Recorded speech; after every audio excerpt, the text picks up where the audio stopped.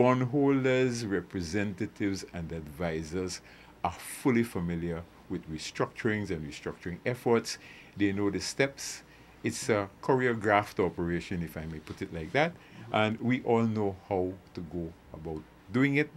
And we all know what the initial reactions are going to be and what the final result is going to be.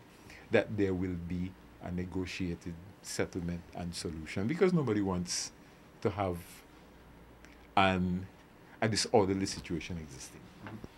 So then, in all this song and dance, if I might describe it as that, the Belizean people are hearing conflicting views coming out from the international media and certain commentators on the local scene. For the ordinary man and woman on the street, should they be worried about this debt renegotiation? What I would say is that one would expect that the international commentators, who are basically representatives of the bondholders, will not be happy. And they would be, I guess, harsher than they need to be.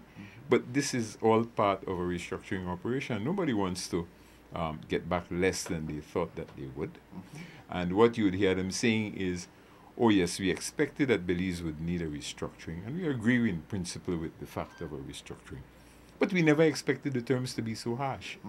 But does one expect them to say anything different? If you are negotiating, you take the hardest possible line that you can. So there will be a negotiated solution. I am absolutely confident of that.